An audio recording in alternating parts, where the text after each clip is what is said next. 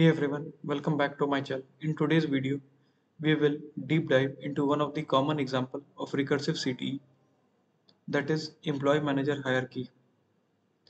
So here we are having a dataset named employee table with columns employee ID, employee name and manager ID. And we have a recursive CTE function named employee hierarchy with anchor member and recursive member. So now let's complete our code.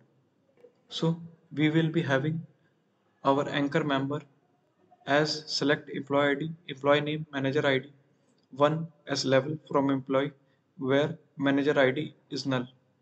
This denotes the base condition. Now let's complete the recursive member. So in recursive member, what we will be doing, we will be joining our base table with the recursive CTE, that is employee hierarchy, on manager ID and employee ID. So now let's run our code.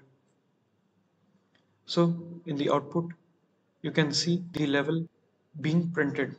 Now let's understand the step-by-step execution using the dry run. So in this Excel, you can see we have a source table with the source dataset. In the iteration 1, where the anchor member will run with condition where manager ID is null. So it only returns one row with employee name Alice and employee ID as 1. This is our starting point for the root node of the hierarchy.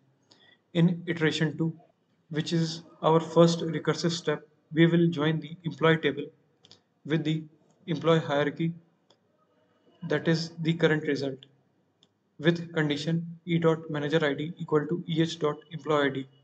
So now if we look for all the employees whose manager is Alice with employee ID 1, which gives the matches as Bob with employee ID as 2 and manager ID 1, and Charlie with employee ID as 3 and manager ID as 1.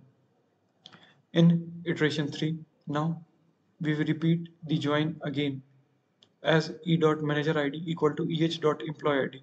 From the previous result, Bob and Charlie, only Bob manages others, which matches David with employee ID 4 and Eve with employee ID as 5. Charlie does not manage anyone, so no child nodes from him.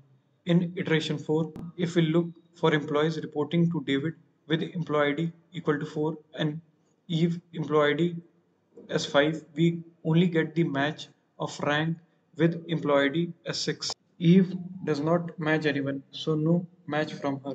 In iteration 5, we try to join again, but Frank does not match anyone. So the recursive join returns no new rows. Thus, the recursion terminates.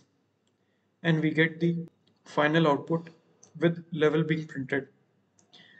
So this example shows how to model and traverse a hierarchy using a recursive queries. It's widely used in organization chart, folder system, category trees, and more. We can even add a path column in the CTE using the string concatenation to trace the reporting using the code. In the anchor member, we need to add the employee name as path, and in the recursive member, we need to add concatenation of path with the employee name and renaming the column as path.